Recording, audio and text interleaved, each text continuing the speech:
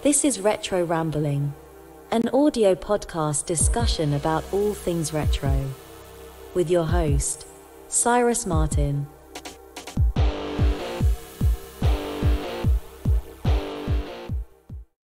Well, hey everybody, it is me, Cyrus. Welcome back to Retro Rambling, the show where we talk about old crap.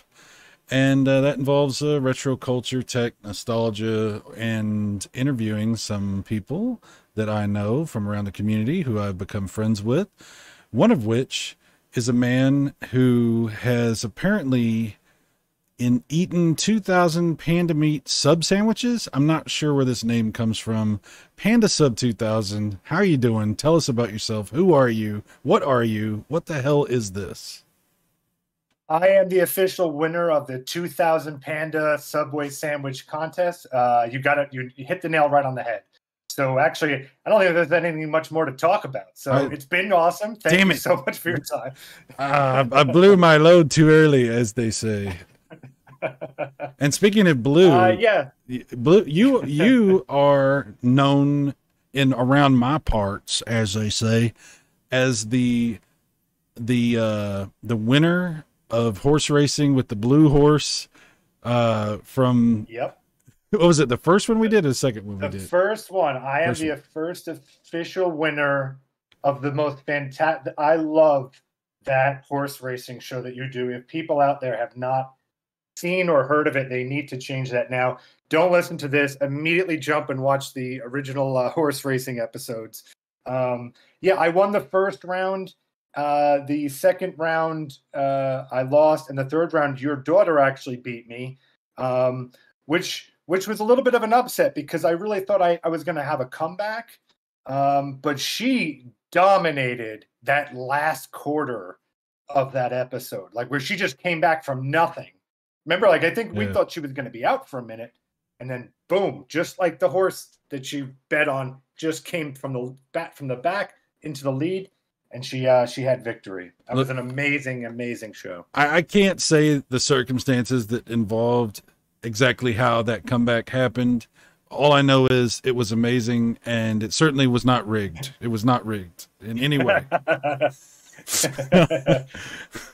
Yeah, I had a feeling that the father-daughter situation may have something to do. No. If it was on any other console than the OG and television, it might have been rigged. But on that sucker, I mean, there's no way to. I can't even do anything about it. It's just, it is what it is. The outcomes are what they are. So, but I love that show so much. You got to do more of it. We had a great time, and I will. Yeah, we'll do more, and hopefully you can show up because it's really not horse racing if you're not there. Can I just tell you real quick? The best part of that show is the part you don't get to see is being on the other end. Because there's a delay, at least in my experience, there's always like a solid 30-second delay.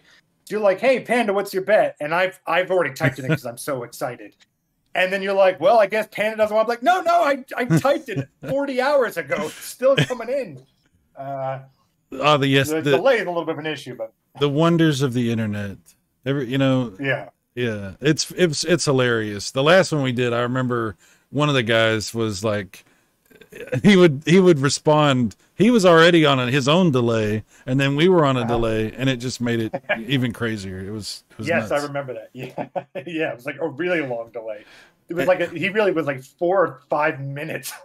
Yeah, and speaking of a really long delay, we are really delaying you telling us who you are. Who are you? Explain. Who am I? So I run a channel called PANDASUB2000. The goal of the channel is to mix a narrative sci-fi comedy series I wrote back in 2017. I wrote the full series out in 42 episodes, and I merged that narrative with games. So I try to take let's say a Resident Evil game and tie that into the story that I wrote. So it's kind of this hybrid sci-fi comedy show with a game documentary kind of feel, and as well as I do other stuff on there, but that's the primary focus of the channel. Ever since I first met you, you have just blown my mind with your ability to create these amazing, like, graphical displays, these videos with all these CGI effects and just crazy amounts of stuff. How are you doing that? Are you like in league with Satan? Like, that's what we need to know. Like, how is this possible? So you again, you hit the nail on the head again. Yes! I do have a deal with the devil. I do, who gives me the ability to have subpar graphic ability. I do literally everything. Everything from the writing to the voice, acting to the ego on this guy, the acting itself, to the set building, the environments, everything, the directing, you name it. And that really just comes out of, not having friends. So it just but in all seriousness, in seriousness, in that stuff, in that thing, like, where did you learn to do what you do, and how do you? Well, you don't have to give me too specifics here, but like in general, like, how did this come to be? Like, because it's really fascinating what you do. Well, thank you. It like everything, I'm self-taught, and it comes from just a need to make things. So normal people, they have lives, they have social lives, they have significant others and children. They've done amazing things with their lives. Me, no matter where I am, I always have these ideas and these images in my head that I need to get out. And 99% of the time, I don't know how to do it. But I will sit at a computer or I will sit with a camera until I figure out how to make that. And so this show is exactly that. Most of the time, I'm actually making a mini behind the scenes thing where you can actually see the making of an episode, where you'll see, like, I'll come up with a sequence and I go, I have no idea how I'm going to make this. I don't even know where to begin. But that's the fun of it. It's just figuring it out. And I can give you, like, even a small example.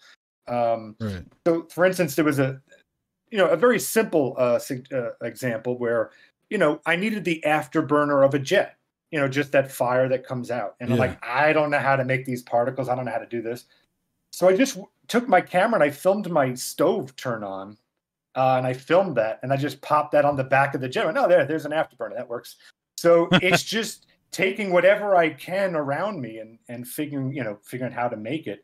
And so much of this show is just stitched together with guesswork, perseverance, and just love. It's just, the desire to get the best thing out that I possibly can with my zero budget.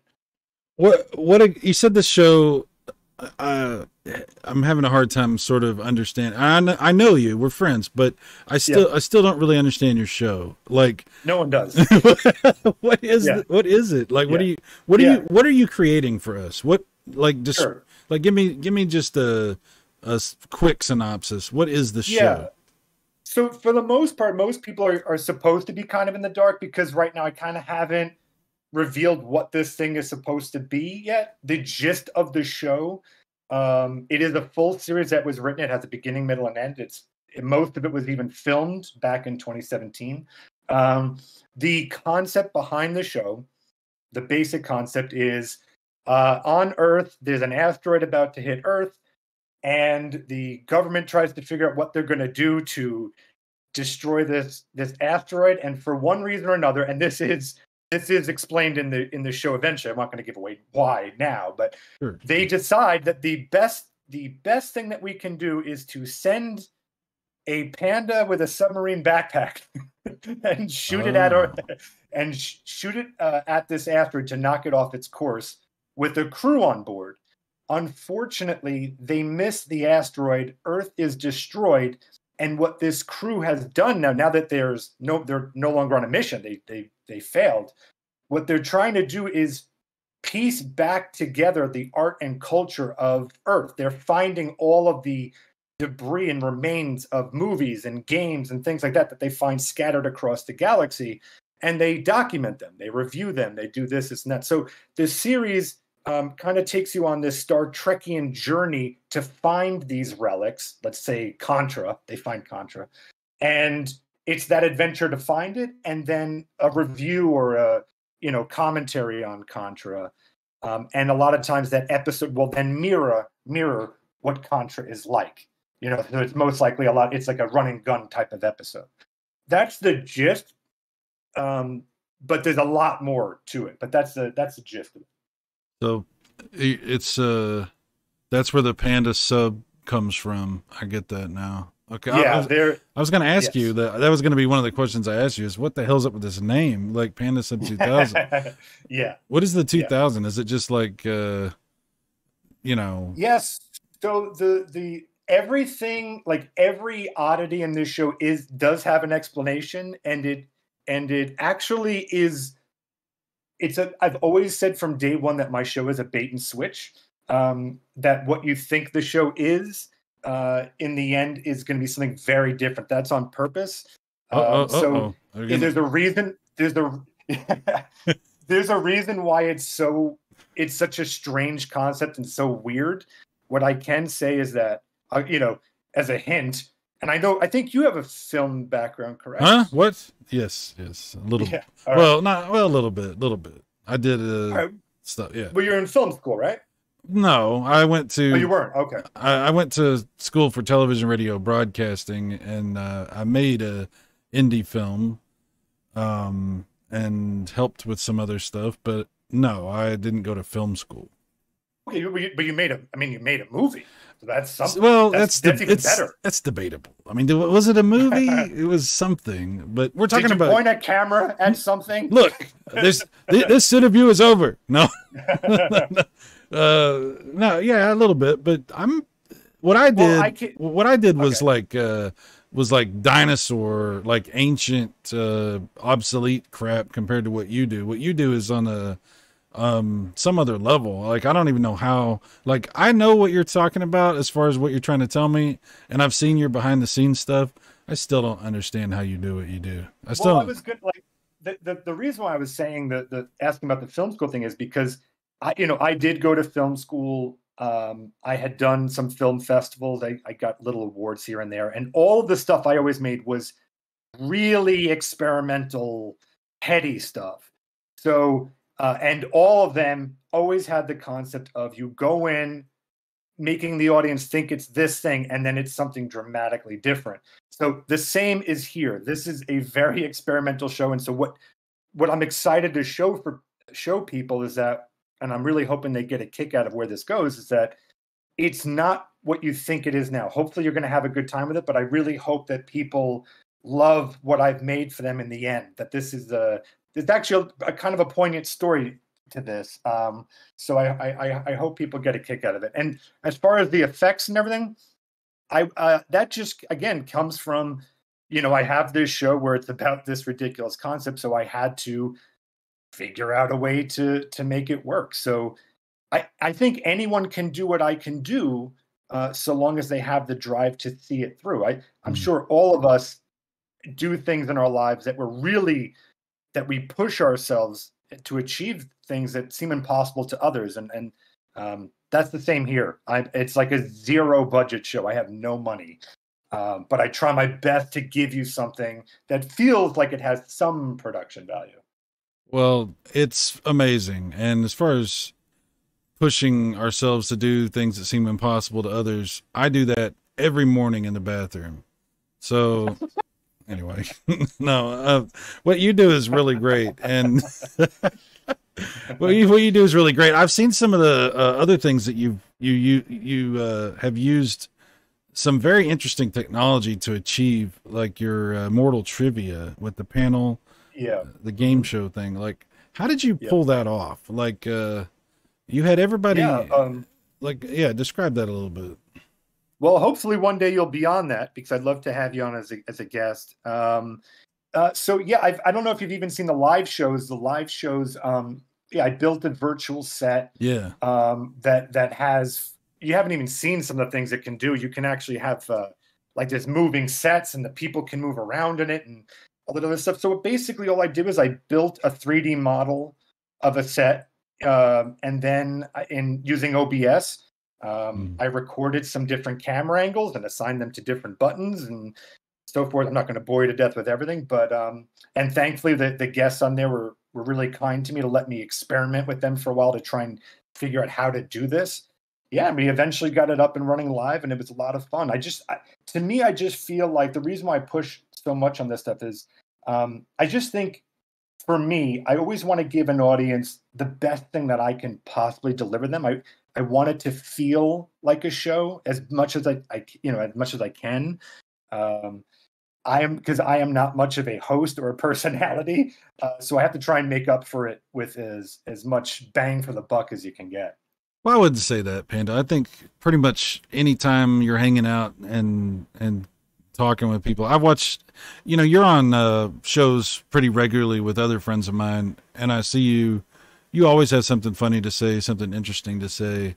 And again, I think that's, well, like you were saying, I think it comes from our understanding of this type of medium, our background in that.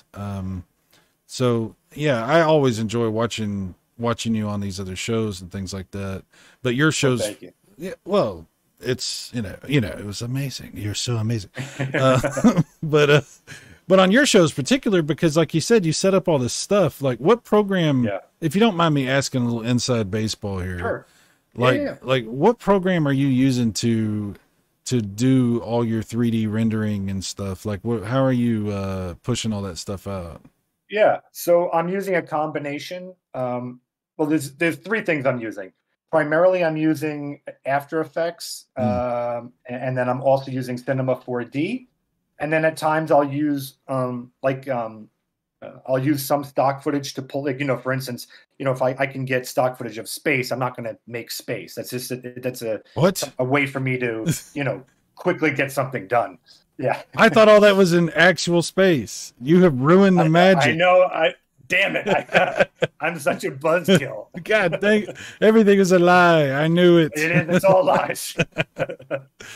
Anyway, but yeah, it's fun to watch and fun to kind of, like I said, sit back and sort of imagine, like, I wonder how that is done. And I wonder, this kind of stuff.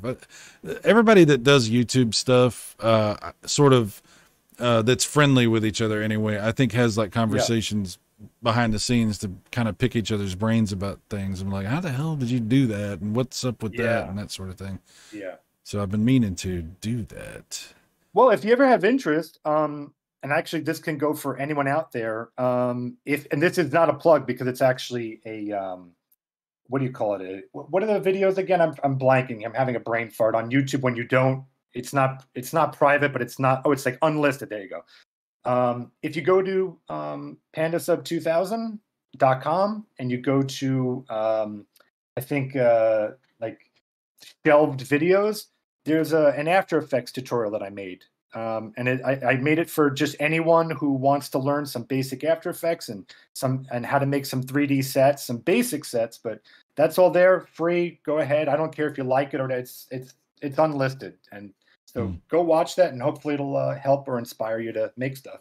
Have you ever had anybody approach you to ask if you could do stuff like that for them, like on their channels, or for like a specific video, or maybe like a bigger, like I don't even know, I'm just guessing here, like a bigger YouTuber ask you like, hey, could you do something for me, as sort of a a one-time thing or something like that?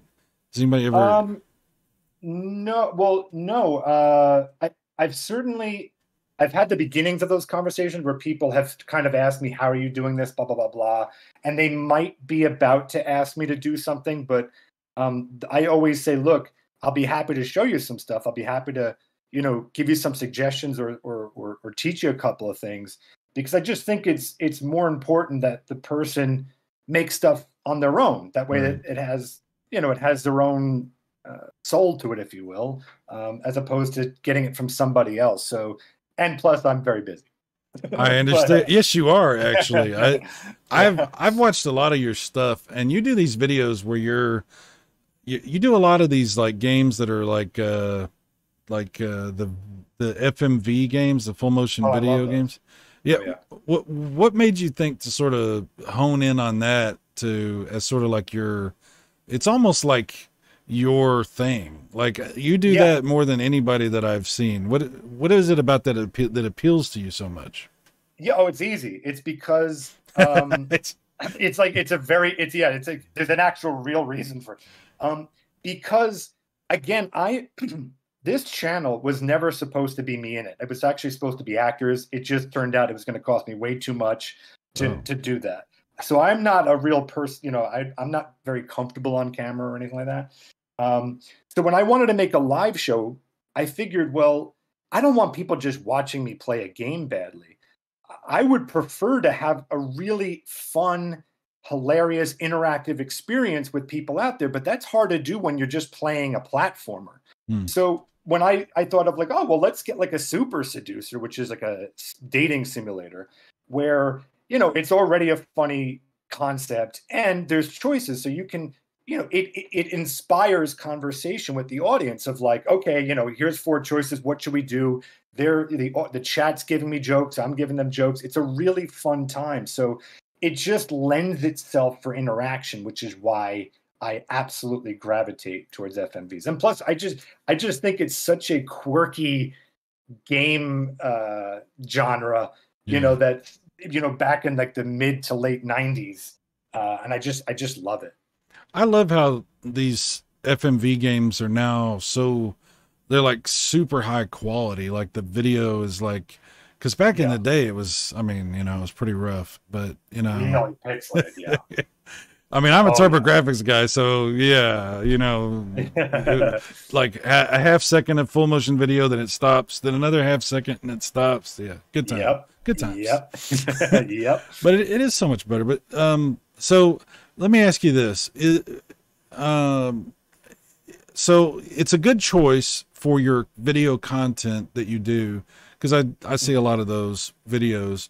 But overall, as a gamer, so to speak, what would you say if you had to guess, like, I don't know, just off the top of your head, what is your favorite type of game or genre, or like is it from a certain time period or console or piece? Like, how would you describe your favorite type of games?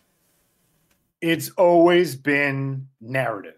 So I don't care, you know, like, you know, Geek Story, and great channel, by the way, amazing guy. He had mentioned Portal. Now there is a puzzle game with a narrative. I love that. You take Mass Effect, there's a pure narrative, you know, action RPG type game that has a narrative. The old point and click adventure games, Leisure Suit Larry, King's Quest, those games, a narrative. So I grab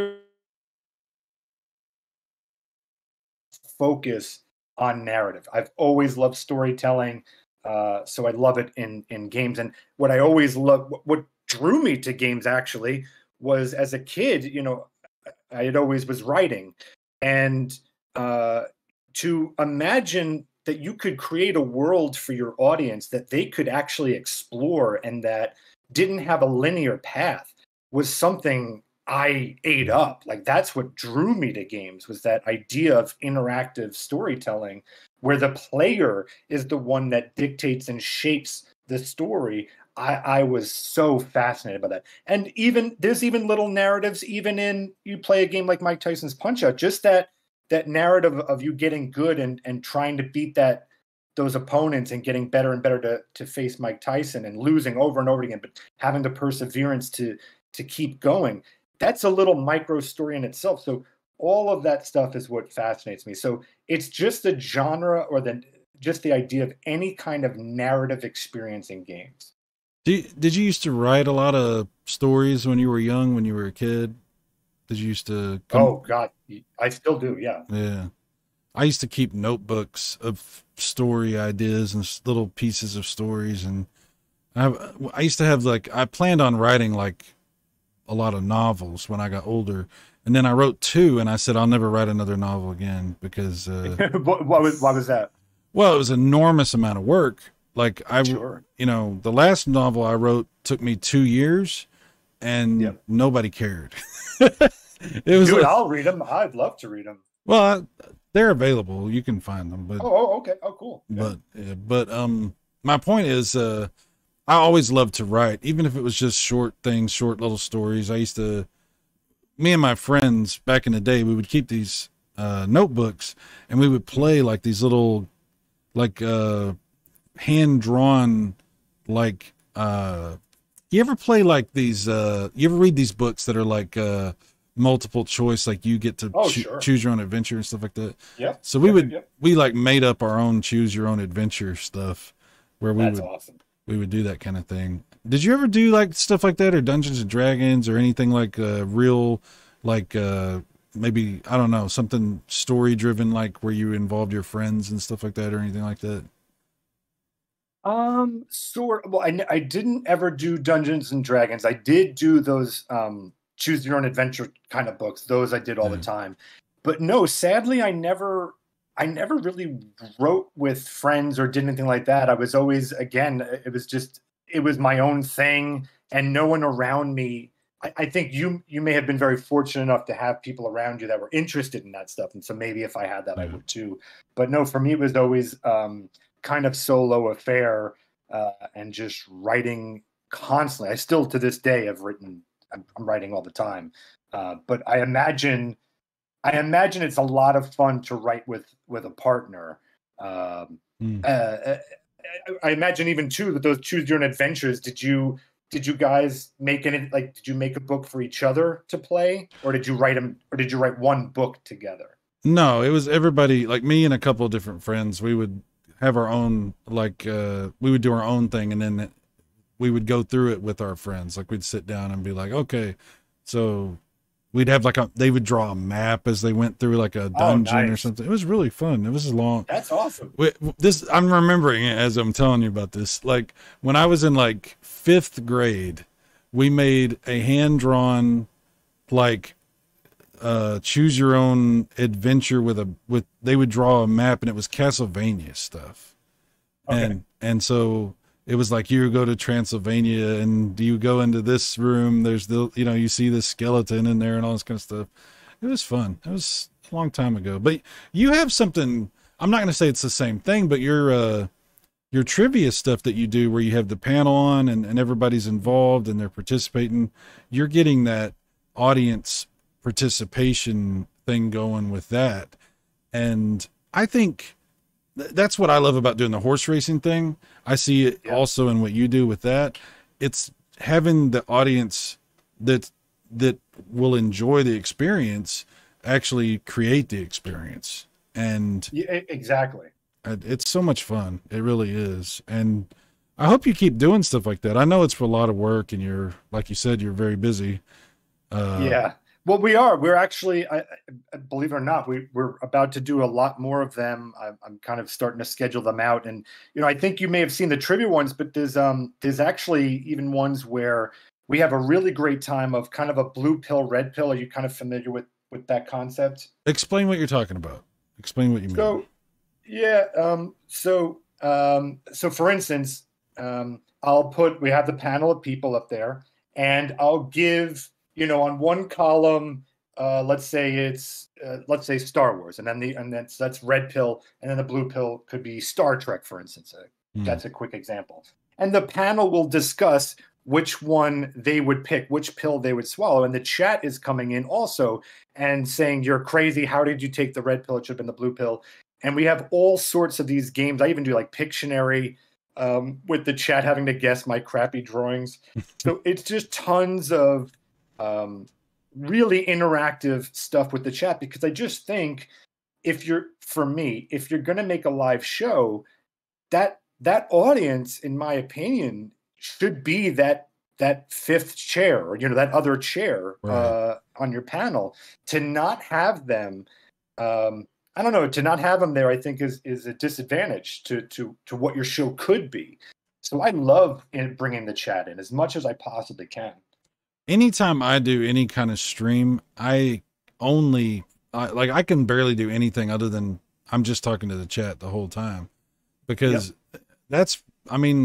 otherwise, I like trying to play a game and talk to people. I can't do that. Like I literally just, it's impossible to do. I don't know how anybody does that. Like I'll see like my buddy John, he'll be playing a game and talking to people and following both. And I'm like, how the hell is that possible? Like, I don't know. And to not only to do that, but to actually be entertaining, engaging, thoughtful at times. Like that is a skill I certainly do not have, and you can't fake that. That's something that you either have or you don't have.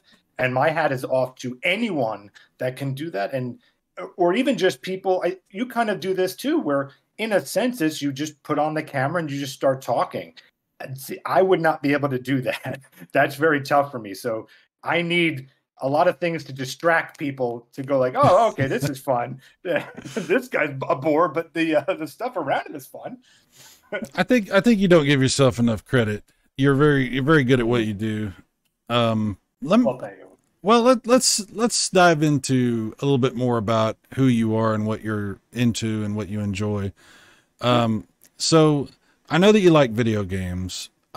What kind of music are you into? What are you following, or what kind of music have you historically preferred? Like, talk to me a little bit about your tastes as far as music is concerned. I'm kind of, I'll try and give a more entertaining answer, because really what I listen to is film scores. I love film scores. Yeah. Because if there's any artists out there, or crap, maybe even people go to the gym, they could understand that when you're writing or when you're creating something, the music is such a helpful, inspirational piece to you, where if there's lyrics, that's very hard to write and also hear lyrics. That's very hard to do. So if you're writing a love scene, it's great to hear love music. If you're writing an action scene, it's good to hear that kind of stuff. But as far as, your question more is about bands and stuff. I typically always loved kind of like electronic rock sound. So bands like Garbage, Metric, The Sounds, those kind of bands I typically gravitate, where they merge electronic with rock. See, the reason I ask, because I don't know jack about music, so I'm writing all these names down as you're giving me, so I can go find them. It's funny you mentioned Garbage. Garbage, you totally know. Well, I know Garbage like nobody knows Garbage, if you know what I'm saying. No, but it's funny you mentioned the music, the soundtracks and stuff, because I have always spent a ridiculous amount of time listening to symphony music and soundtracks and stuff like that. This is how I would come up with stories. Like, I would just sit, close my eyes, put on the headphones, and just let the music make a story in my head. And so that's my favorite thing to do, is listen to that kind of music. But that's because you're an artist at heart. Because I don't know many artists that don't love film scores or classical music, because that sound helps fill in the imagery that we don't have tangibly in front of us. We only have our ideas, and that music helps to fill in those gaps, or helps inspire us to get to that next part in the story in our head that we need a little help getting to. It's a perfect motivator. It is. Let me ask you this. If you can just think of, off the top of your head, 3 soundtracks that you go back to that you really love, just 3 really good ones, not necessarily your absolute favorites or the best ones, just 3 that you think of that you go back to on a regular basis. Yeah. Okay. Well, one is actually the Dig soundtrack. That's an old LucasArts game. The Dig. The Dig. The Dig, by Michael Land as a composer. Okay. You're not going to like this one, though you'll like the music. Attack of the Clones has probably the best film score. I like that movie ever. I'm not opposed to that movie. I like that movie. You actually like? Really? Oh, okay. It's like a cartoon. As long as you think of it as though you're watching a cartoon, it's fantastic. Yeah. And I would also say, like, let's see, Under the Skin to go on. I'll say even like Annihilation is a great one too. That's a really heady, surreal soundtrack. Okay. The Dig. There's a million more, but no, it's okay. The Dig, Attack of the Clones. You'll love the Dig. I remember the Dig, but I don't remember it well, so I'm trying to get a. You will love that, dude. That soundtrack is one of the, I always tell people it's the best soundtrack of all time, and it was for a game, and especially back when this came out, it was like 95. to hear this beautiful symphony creating this gorgeous music, I couldn't understand it coming off of like 16-bit games to imagine this kind of music was amazing. Definitely listen to The Dig. I remember The Dig. It goes like this. So you own it. That's Dig Dug. Never mind. Yes, you own it. So, all right. So Panda, marry, F, kill. The Dig, Attack of the Clones, Annihilation. Okay. Yeah, and so how do you define the three categories? Well, kill I get. How do you do marry and kiss? What's your how do you define those? Marry, F, kill. Marry, F. Oh, marry, F, kill. Okay. So how do you define the marry and F? Mary's the best one that you love, that you can't live without, that you have to keep. And F's one you like, but you know, I mean, things aren't going to work out. Right. Right. And then, of course, kill is your favorite. No. Okay.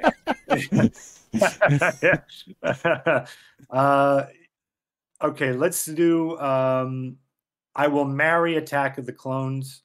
I will F The Dig. Oh my God. Attack of the Clones is your favorite of these. That's interesting. Yeah. The music in that is amazing. So, and then I guess I would kill Annihilation. Well, that fits. Fitting. I mean, you're going. Fitting. Yeah. Yeah. What do you gotta say? Okay. Well, there you go. So we're Attack of the Clones. I got to go back and I haven't seen it in a while. Listen to that score. Yeah, and I got to listen. Just listen to the score. The first part of that movie. Across the Stars. Just listen to that. I mean, Across the Stars. Yeah. Oh my God. Yeah. I was gonna say the very first part of that movie, when the spoiler alert in case you haven't seen Attack of the Clones, when the ship blows up at the very beginning, it starts off like super dark, and you're like, oh my God, what's happening in this movie? And then it gets kind of, like I said, little cartoony, let's just say. But it's still not the worst Star Wars by any stretch of the imagination. No. It's not bad. It's just kind of plasticky and kind of sure. But it's okay. It's okay. I don't know how big a Star Wars fan you are. Star Wars was my everything, man. I mean, the Lucas era. I consider the Lucas era my Star Wars. Star Wars was everything. It's why I wanted to become a filmmaker. It's everything. So Star Wars is extremely important to me. And I was able to actually, I was actually able to go to Skywalker Ranch. I was able to see Episode 3 with Lucas and ILM, and so that was a dream come true as well. I don't know how much of that you want to talk about, but what happened with that? Can you talk about that a little, or? I can't talk too much because it involves work. I will say that I did a project for 20th Century Fox, and my background is in film, and they happened to be very appreciative of that work that I did, and they asked me if there's anything if there's one thing in the world we could give you as a gift. I said, okay, get me to Skywalker Ranch, get me to meet my hero, and let me see this what I thought would be the final film with them. And they arranged all that. So I got to fly out there and I did that. And that was a hell of an experience. I can't even imagine. I mean, that's like one of those, nobody gets to do that. That's crazy that you got to do that. Yeah. It's amazing. Yeah. Wow. No, that was something else. Did you get to meet George Lucas?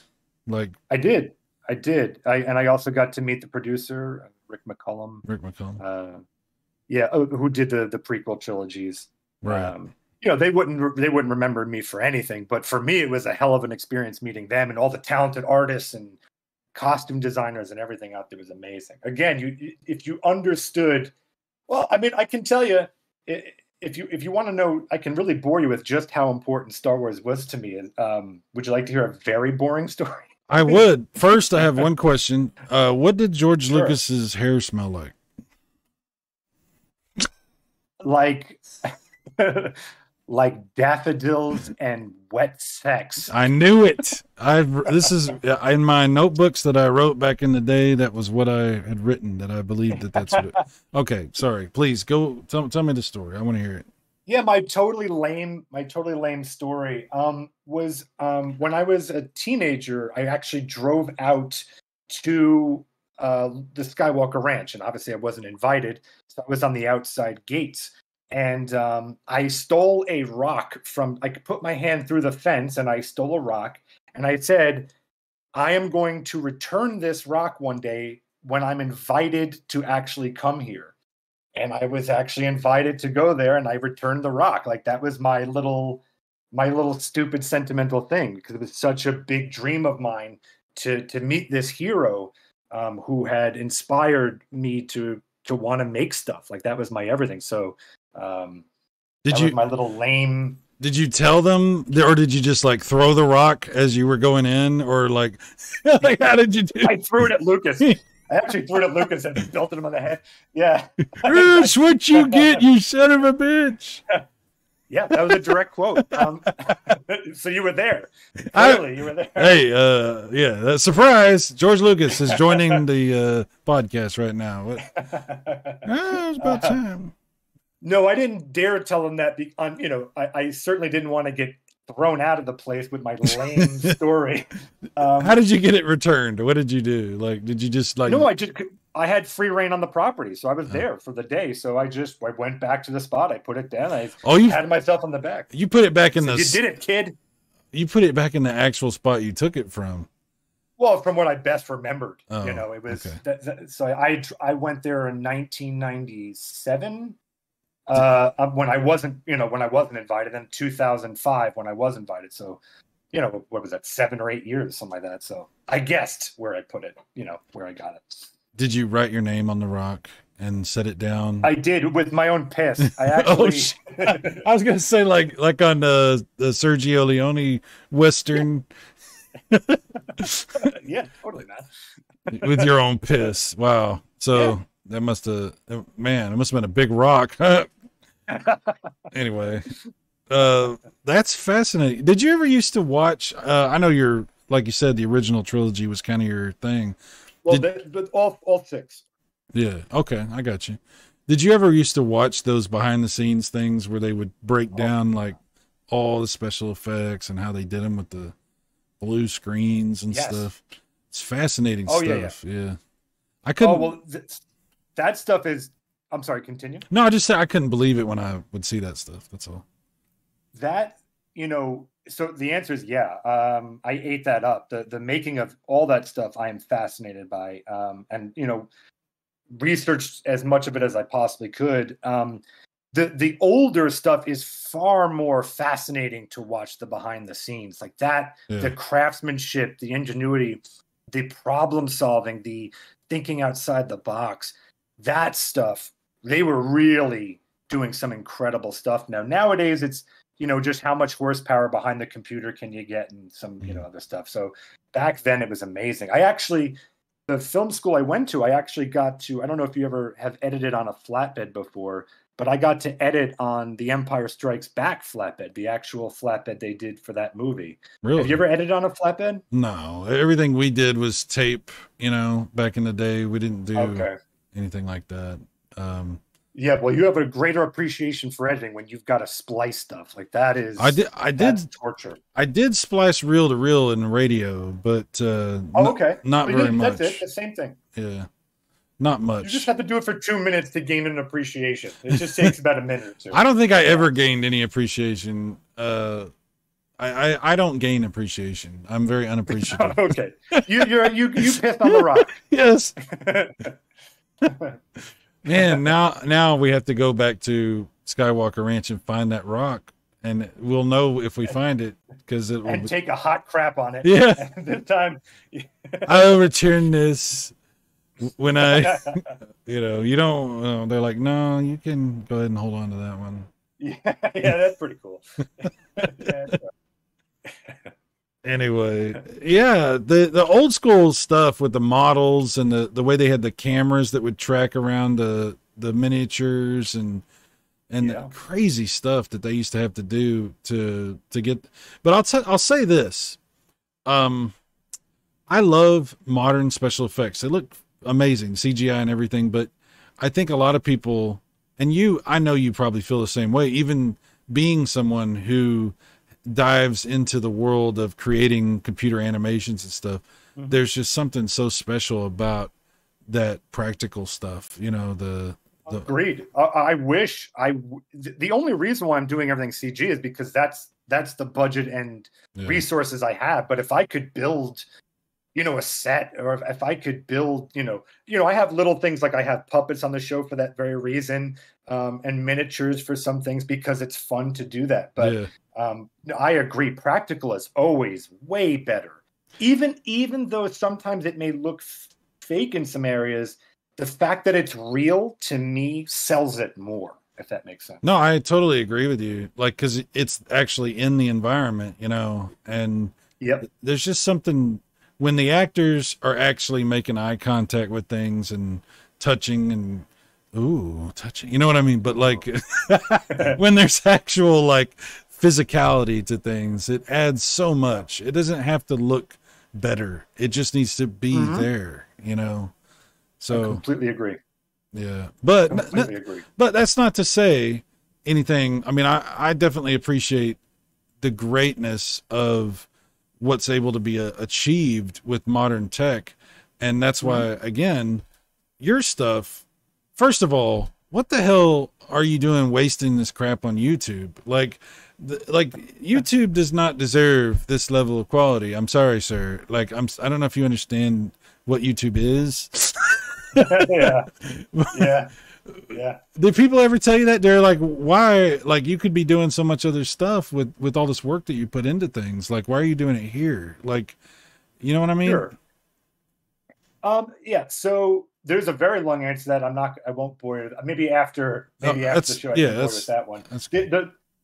The long and short of it is, well, my professional life, I'm doing commercials. I am doing a lot of stuff. There's probably commercials that you've seen in the theater or on TV. I've done some of those things. So I get to do that. The problem with that stuff is it's very corporate, and I am not a corporate guy. I never have been. I really am that starving artist guy that really believes in the work over the money. So for me, this project, I never did it for money, for fame, for none of that. I just wanted to tell this very personal story. I know it doesn't seem it right now, but this very personal story of mine that I knew no mainstream would ever want. So for me, it was just a hobby. It's just something that I'm doing for fun. It's just like when you would write those novels. You didn't necessarily do it for an audience. I just do the same thing. So that's why I'm putting all this effort into the show. It's just fun for me. That's what I do with those magazines I'm working on these days. It's like, which is great. It's so much work, but it's so fun to be able to make something, you know, and exactly. Not everybody's going to like it. Some people are going to hate it, but it's about you just making something, you know. It's so fun. And I have nothing. That's very hard. No, continue. I just was going to say I have nothing but respect for what you do, because I know how much work it is I do a little bit of 3D stuff, but barely anything. I mean, if you've ever seen the intro on any of my videos, that's it. That's what I do. But it looks great. Well, it's effective. You do on like what you do, I don't know how to do, and it's very fascinating to me. And I don't mean just the CGI stuff, but just you have a way of your humor being integrated into what you do. You have an obvious passion for the type of content, the editing style, the sci-fi elements to what you do. There's a whole lot going on, and the choices that you make aesthetically for what you're doing. And I find it absolutely fascinating to watch. And I know that a lot of people do. And I think you sell yourself short sometimes, because I don't think and I understand, but I'm just telling you, I don't think you really appreciate the way so many of us really do admire what you do. So I'm very, thank you. Well, nobody tells you these things because it's kind of a weird thing to say, right? But you need to hear this stuff because I think there's a lot of people that feel that way. So what I've heard in a few places, which means more to me than I could possibly describe, is that some people have watched what I've done and they said that they were inspired to try and do something to push themselves into, that they had this idea, they don't know how to do it, but damn it, they're going to figure it out. And to those people, I've DM'd them and I've said, dude, wherever I can help you to give you that extra, little knowledge here or push there, let me know, because that's amazing to watch people want to make stuff, because that's what I love more than life. You said it before when you were making the magazine. You love making stuff, and that's something that a lot of people don't have the pleasure of knowing what that joy is for people like us. That the act of making something is or at least for me, is my everything. So right. To watch someone else do that is amazing. And I don't care what they're making, as long as they're having a good time and it comes out of them, that's everything. So that I've heard, and that is always great to hear. Well, I got to tell you, we were talking a second ago. I redid the opening of my videos where now the logo is all in 3D, like all the stuff, and that's completely inspired by you. Absolutely. Oh, well, thanks. That's awesome. Well, I mean, I'm just telling you, like, I was editing your trophy that I gave you, and I was my very well-deserved trophy. Yes, your very well-deserved horse trophy. You are the winner, sir. Everyone agrees. I was editing your trophy, looking at your stuff, and just thinking, man, I really would like to do this logo for real, like replace the 2D version with the full, polygonal version. And I just said, fuck it, I'm going to do it. I'm going to look up how to get all these fonts, and then I'm going to do it in my video editing suite. And it wasn't that hard, really. Like, once I got into it, I was like, okay, that's not too bad. I mean, that's a far cry from you making spaceships flying around, blowing up, stuff, and people flying around in space and all kinds of crazy stuff. But that's it. You nailed it. Continue. No, yeah, but I just saying, because I was looking at what you did, I was like, I think I can do this. I think I want to try.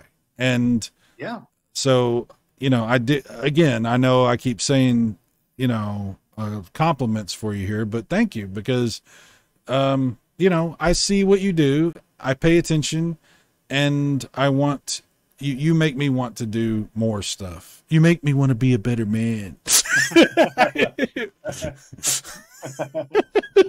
Wait a minute. That's better than all my girlfriends said that you make me want to hang myself. So that's a much better. I like hearing that more. That was from As Good as It Gets with Jack Nicholson. I stole that. Yes, I know. Yeah. Okay. The other quote is what if this is as good as it gets? So that's kind of the opposite. I think you kind of hit the nail on the head with that. When you had an idea, like, okay, I'm going to push myself to do these title in 3D. You were inspired for one reason or another to do so, and then you found out, oh, actually, when I apply myself to this and I put a little research, it actually isn't that hard. That's exactly it. Once you have the idea of whatever it is you want to do, and then you say to yourself, I really want to get this done. Dude, you'll get it done. You will find a way. You just have to have that motivator to do so. And I think so many people, they get bogged down by the mountain in front of them of, well, I could never do any of that. And it's like, no, man, you got to look at that mountain a different way of just going, I can't wait to see the view from the top, and think that way. And then you'll speed up that mountain. It's just about, your perspective. That's all. Well, I can't wait to see where things go with your channel, and I can't wait to see what you're going to do next with these videos and this series that you're working on. I want to know this deeply personal story that you're trying to tell. I want this. I need all to be revealed. I can't take it. It's too much. Well, I can share it with you after the show, because I can't give away what the show is. Not with that attitude. No, but no, No, I got you. Yeah. All right. Well, I'll tell you what. Tell people, if you don't mind, Sure. again, how does everybody find PandaSub2000? How do people find your channel? You've got a website and everything. Like, how do people find what you do? So yeah, so my stuff takes a really, really long time to make. Really long. So sometimes people think I have a dead channel, but really I'm actually working a lot. Give you an example, the next episode that's coming out in a month or two, that has been in production since for about 5 years now. So I'm almost done with that. Yeah, almost done with that one. And I've got 2 more hopefully following coming up after that. My point is, because my episodes take such a long time, I recommend, if you have any interest in my work, because I'm posting constantly the behind the scenes of me making stuff. You know, I'm documenting almost every step of the way of what I'm doing. So that's something that you can go there for. Otherwise, on YouTube, just PandaSub2000. And I think the best place to start is right on that first page. It says, "Welcome to PandaSub2000." I would look at those videos right on that in that playlist to give you a good idea of what I do. Your description on your thing says the galaxy's #1 space force housed inside a 500-foot panda wearing a submarine backpack. We review, we is it you or we? We review. Me and the team, yeah. Yes. Okay. We review, play, watch games and movies in a way you've never seen before. I should be doing this in a movie voice. Let me start this over. Hang on. The galaxy's #1 space force, housed inside a 500-foot panda, wearing a submarine backpack. We review, play, watch games and movies in a way you've never seen before. Trust us. 1 out of 10 dentists approve. And I had to pay that one dentist too. You guys, if you haven't checked out Panda's stuff, I don't know what to tell you, because it's crazy. Like, you won't believe the work he puts into stuff. It really, there's nothing else like it on YouTube. There's really nothing else like it anywhere. Like, it's fascinating to look at from a technical standpoint, and from an entertainment standpoint, it's hilarious. So check out Panda stuff. You're on other shows too. I see you all the time. Yeah, because I'm trying to be on as many things as I can, because again, I don't want people thinking my channel is dead. Because I'm doing so much work behind the scenes. Yeah. Well, no, so I try. You know, I've been on a million shows as much as I can. And I appreciate you coming on this one. Absolutely. And yeah, this is great, man. I really appreciate it.